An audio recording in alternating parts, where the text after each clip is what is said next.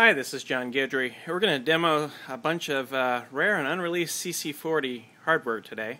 One of the first things that I wanted to show you here is actually this. This is the CC-40 Plus. This was never ever released. The difference between this and a regular TI CC-40 is actually this DB9 jack in the back of the unit here. And this DB9 jack is a cassette port.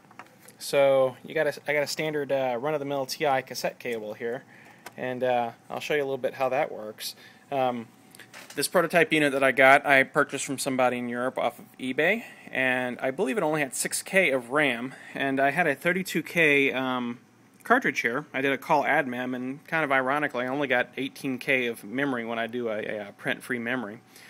But this is the prototype CC-40. Great operational condition, no issues with it. You notice the only thing different is it doesn't have the front plastic protecting the bezel. I mean the LCD in front. Second rare thing that we're going to show you, and this is all hooked up and operational. This thing is called a Quickdisk. This Quickdisk device I purchased from Michael Becker probably a year or two ago. And this is a 2.8-inch disc. You know, looks kind of weird. You know, there's not that many of these things hanging around.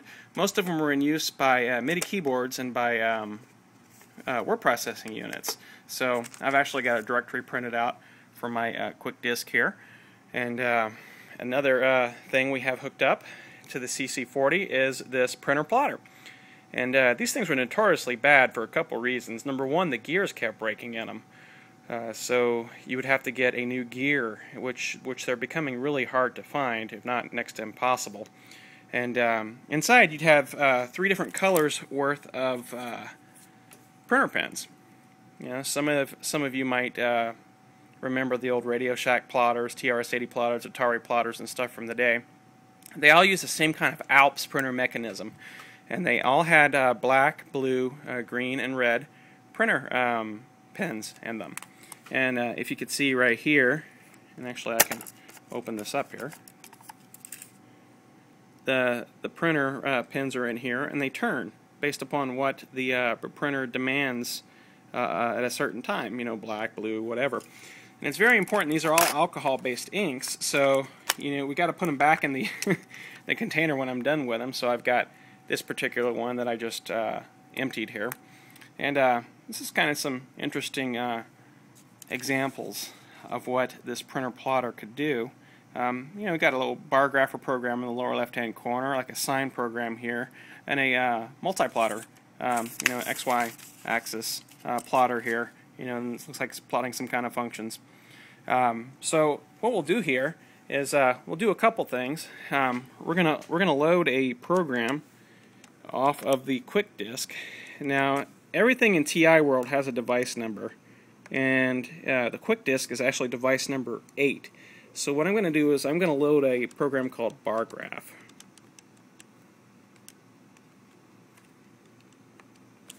Oops.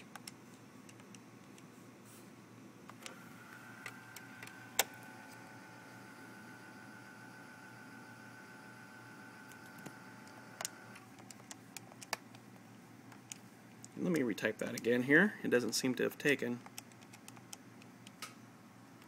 Bar graph Maybe that's why. Then you hear the Quickdisk device clicking.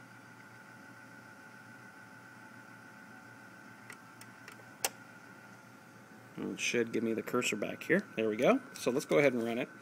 Now this actually gives you a whole bunch of different bar graphs on the printer. So let's put 1, 2, 3, 4, 5, 4, 3, 2, and 1 in for our data sets, and we're going to hit E to end. And we're going to watch the printer plotter here. It's going to print the data set that I just put in. Just kind of cool. You printed it at whatever ink pen was just selected, which was the you know, which the blue one.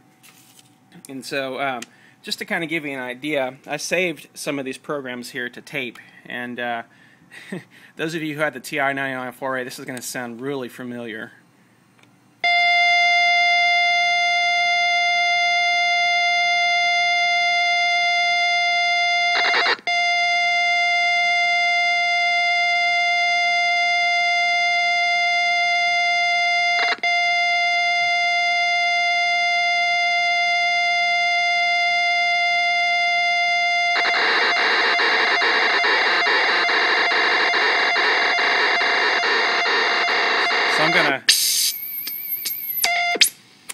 So I'm going to rewind this here and get it back to the point. We're going to load it. We're going to load it on the CC-40 here. So let me get it back to the point where the beginning is. We're going to plug the jack back in here, and we're going to. The cassette, ironically, is device number 1. It took me a while to find it, but we're going to load one dot, and we're going to load one dot headline, which is, I think, is what it calls itself. I'm not sure if I need the file name, but it'll say position tape, then press enter. So press play, then press enter, and it's going to sit there, you know, with the I/O on it.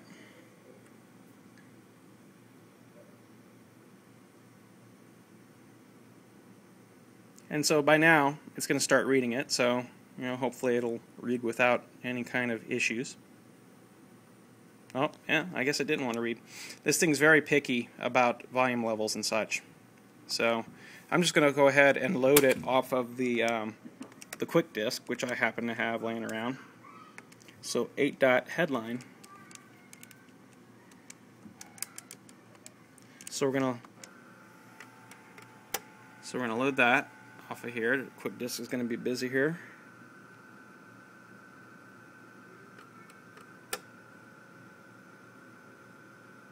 So we're going to run it. It's going to say enter top line, so we'll put high.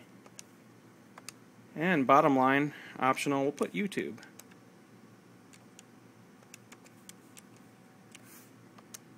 And 01, I think, is blue.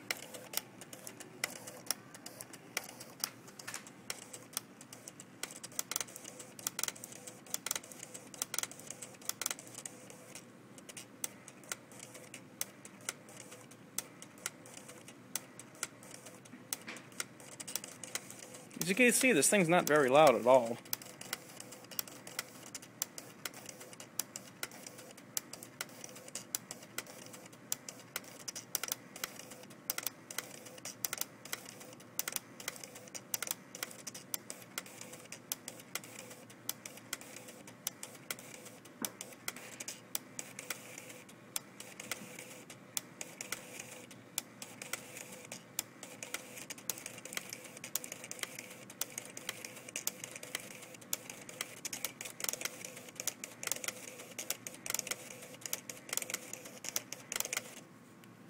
Oh, and here's our hi YouTube.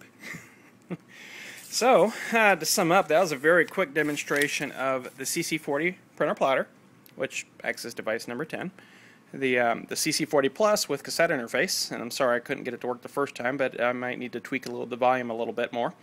The CC-40 Quickdisk, which is device number 8, and just a plain Jane cassette recorder to load and save stuff. So I hope you enjoyed this, and if you have any questions, feel free to leave them in the comments or send me in the message. Thank you.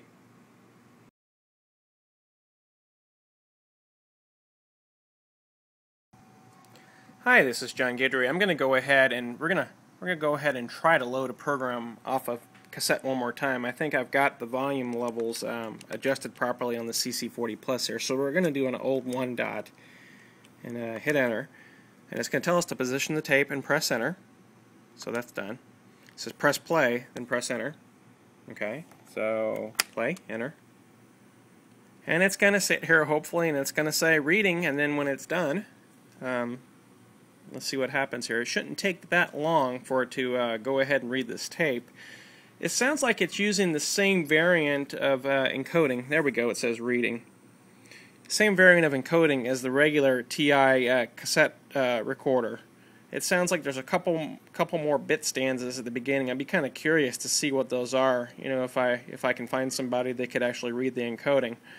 But the rest of the data stream sounds fine. And then there's actually a pause at the end where it makes the same initial tone, and it makes a little short burst of data at the very end. I'm guessing to say that it's done. Yep, press stop, then press enter, and then we'll do a run here. And there's our program. So sorry I couldn't get it to work the first time, but I'm tacking this on the end here, and hope you enjoyed it.